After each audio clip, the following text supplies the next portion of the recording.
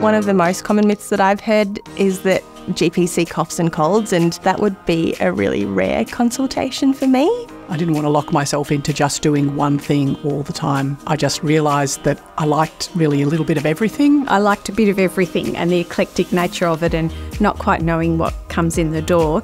My day can start from a blood pressure check through to someone who's really badly diabetic. Everything from newborn care through to an adolescent who's struggling, right through to an elderly person who might be having some issues with breathlessness. The truth is that I'm using my brain at every instant in a whole range of medical specialties. In one consultation, I might have to deal with 3 things that are actually across 3 specialty areas. Who's going to do that? The GP.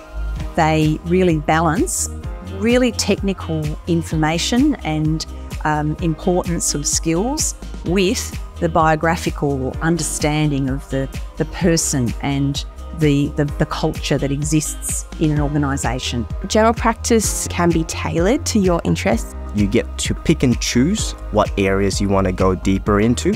I just fell in love with the area of adolescent health in primary care. Predominantly I work in refugee health, but also I have interests in women's health and in mental health, Orthopaedics, sexual health, Dermatology, paediatrics, obstetrics and gynecology, psychiatry, emergency department medicine, just to name a few things. and so you get that freedom and flexibility in terms of what you want to become better at.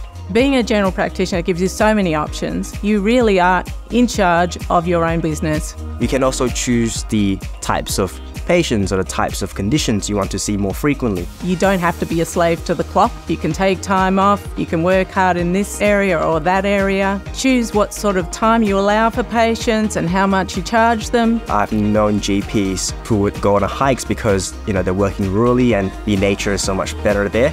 I chose to be a GP in the rural because I really love the space and I really love the lifestyle in the rural area. Maybe you want to work 2 days in the metro areas, another 2 days rurally. The landscape of GP in the rural is actually quite broad.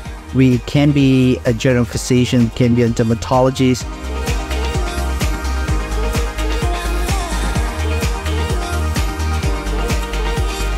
General practice gives you a lot of scope to learn a lot of new things and develop interests and have a lot of fun along the way. You can do it the way you want to do it.